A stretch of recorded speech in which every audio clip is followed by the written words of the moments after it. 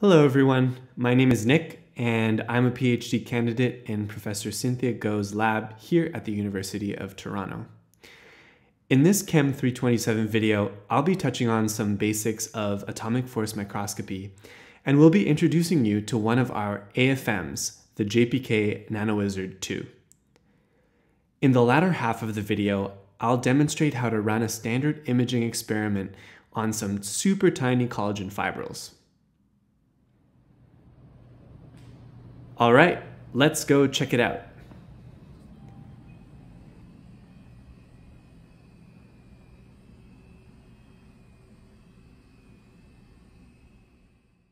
Now that we're through with the glamour shot, let's get started with some basics.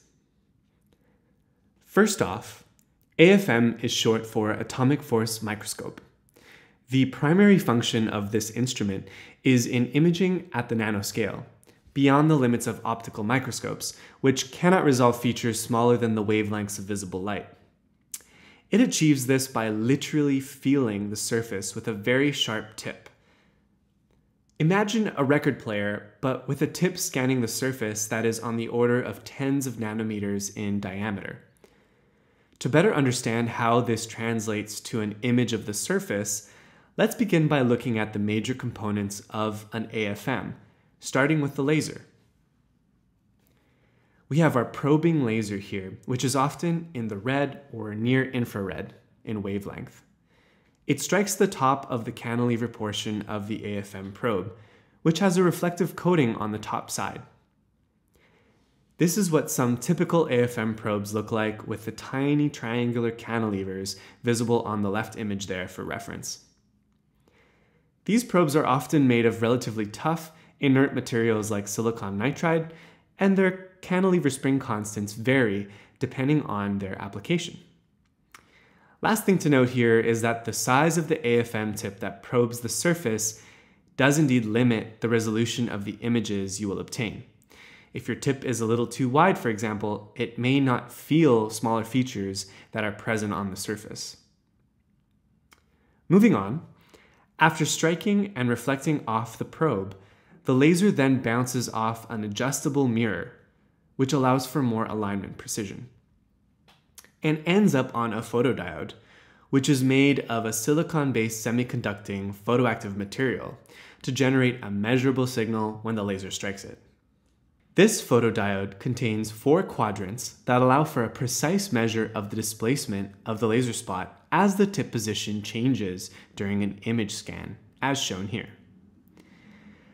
As the tip makes contact with the surface and scans over features, the cantilever bends back and forth, causing the laser position on the photodiode to shift. These signals from individual photodiode quadrants are fed through a nulling circuit, containing, notably, a series of differential and summing amplifiers, which allow for the exact change in the position of the laser on the photodiode to be quantified. This shift in the vertical position of the laser spot, or what's called vertical deflection, is what the AFM uses to build the topographical images you see here, which give very useful height or Z information and give a qualitative look at features in the XY plane. For example, the image on the left is that of a collagen fibril, which we will be imaging a bit later in this video.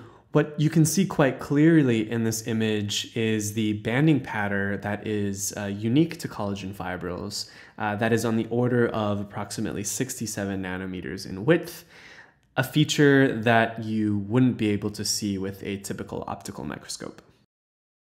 The 2 most common imaging modes are contact mode and tapping mode. In contact mode, the probe is in contact with the surface, basically, and as such is optimal for harder samples. In this mode, the change in the position of the cantilever, as measured via the vertical deflection signal, is used to output a topography. In tapping mode, on the other hand, the probe is periodically contacting the surface, or tapping the surface, which is optimal for softer samples, including many biological samples such as cells. The change in frequency of the cantilever as the tip probes features that are tall and short or features that go below the baseline of the surface is measured to output the resultant topography. In this video, we will be imaging individual collagen fibrils in contact mode. While these are biological samples, they are extremely tough and will not be easily denatured by the AFM probe while imaging. Let's get started.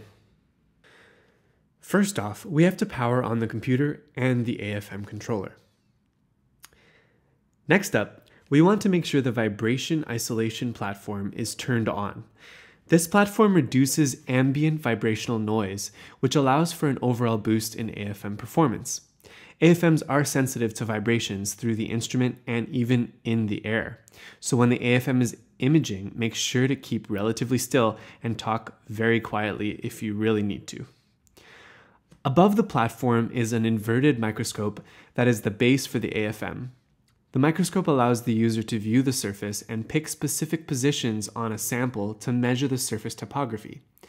It is also essential in aligning the laser and AFM probe cantilever, which I will show you shortly. This is the AFM probe holder, which is inserted directly into the AFM itself. It has a strip of clear glass where the laser is able to shine through and strike the cantilever. Here are some typical AFM probes, the bronze colored of which contain contact mode tips and the silver of which contain tapping mode tips. This is the actual AFM. When removing it from the microscope, a light indicator should turn off, letting you know that the laser has shut off, keeping you safe as you insert the AFM probe holder with your AFM tip. This is where you insert your sample of choice. In this case, I had dropped a dilute water-based solution of collagen fibrils, added a droplet to a small piece of mica, which is an atomically flat surface often used in AFM imaging, glued to a standard microscope slide. Gave some time for the collagen fibrils to settle on the surface, rinsed with deionized water, and air dried until ready to image. Now the tough part. We have to pick up our AFM probe of choice with some tweezers and carefully clamp it down on the glass AFM holder. The AFM probes are quite tiny, as you can see, which definitely challenges your fine motor skills. Not to mention, you will be dropping and breaking a few AFM tips before you become consistent with this part. This can be especially nerve-wracking, as AFM probes can range from $20 to $30 a piece for more basic probes to on the order of $100 per piece for very specialized tips. Pro tip, it's best you practice on your already broken tips over and over again until you've got it. What you want in the end is for the tiny cantilever portion of the probe to be just jutting over into the clear portion of the glass, and for the probe to be horizontally aligned. This process varies widely from AFM to AFM.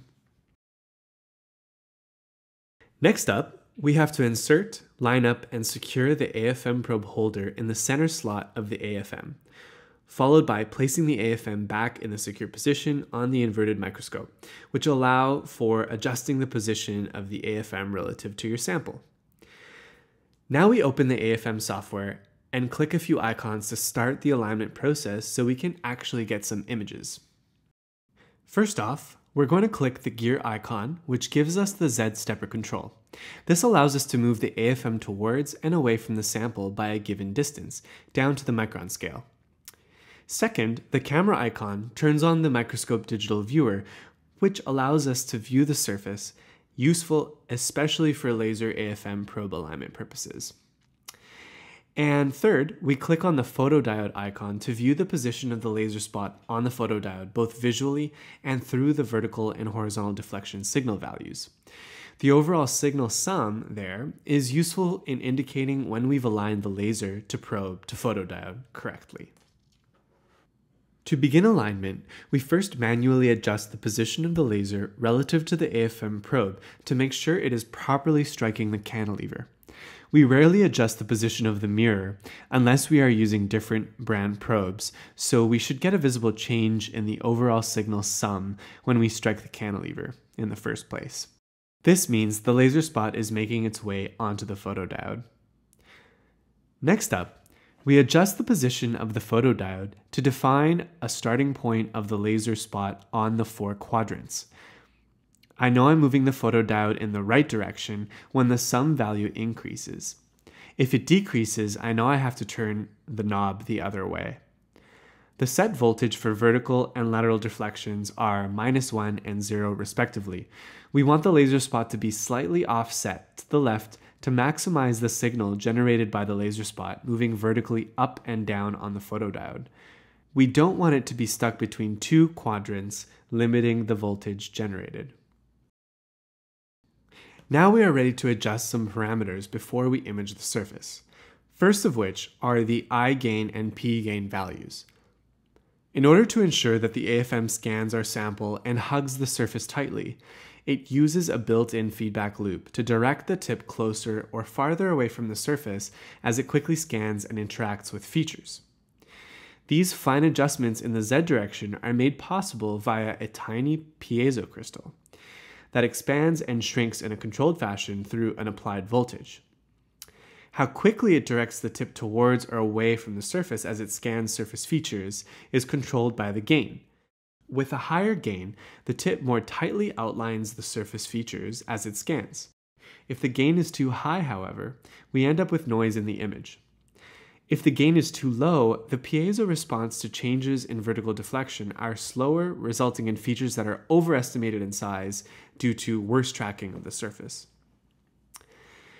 After choosing a starting point for our gain values, we define the scan size.